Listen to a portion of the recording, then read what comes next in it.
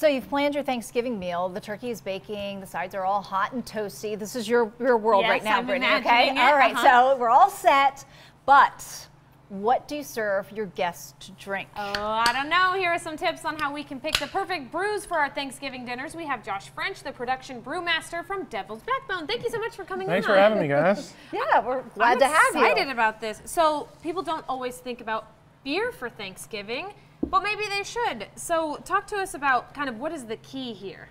The key? Well, it's first having beer is the key. You got to have beer. Good That's point. the key. Okay. Yeah. And then the great thing about beer and food is that beer goes with all kinds of food. Unlike wine, like you can pick wine and the food and you can kind of make a mistake and make things taste a little off or bad, but beer goes great with everything. So if you're not really sure and you pick a beer, it's not exactly right, it still tastes great. So. Okay. Awesome. And then the more beer you drink, the better it feels. So.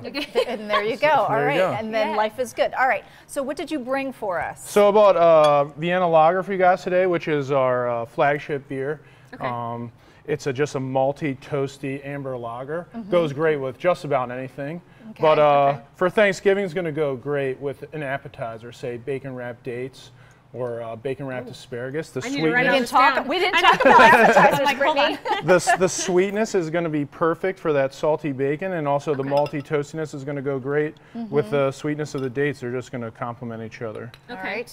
I'll let you taste that one, Brittany. Thank you very much. Okay, and then the one you have in the middle here. Oh, so this is our Cran Goza. This Goza is a sour wheat beer, and then we add cranberry. So this is going to be a little tart, a little slightly bitter, very refreshing, and it's going to go great with turkey and mashed potatoes, because who doesn't love cranberry sauce with your turkey and mashed potatoes, right? But now you get added alcohol, so it's better. Okay, yeah, I could totally see how that would go great Oh my with gosh, some cranberry sauce. This is wonderful. Turkey.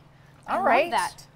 How do you Goza. Goza. Okay, all right. Cran Goza. And then I know I'm going to like this one just because of the color. You can tell. Yeah, Yes. so the last one is our newest seasonal coming out this year. And this is Danzig Baltic Porter. Okay. So this is going to go great at the end of the meal with your pumpkin pie and your ice cream, chocolate, coffee notes, And your sweetness. Yes, right. I was just going to say I smell Beautiful coffee Melts. chocolate on the nose, great. and then nice finishing too. It's a little higher in alcohol, and so it's a great way to finish your meal.